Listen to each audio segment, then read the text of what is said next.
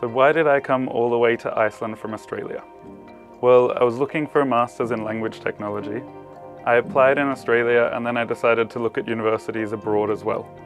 When I landed on the website for the Masters in AI and Language Technology, I got really excited about the idea of studying here. So I started looking a bit more into language technology in Iceland, and it turns out that there's so much happening here at the moment. I'd say that here in Iceland, the push for language technology is actually a huge social movement. It's a small country with a rich literary history, so they really care about preserving the language in the digital age. The field is booming and attracting both international students and researchers to work on all different areas of language technology. So it's a great opportunity to learn about the whole variety of this field.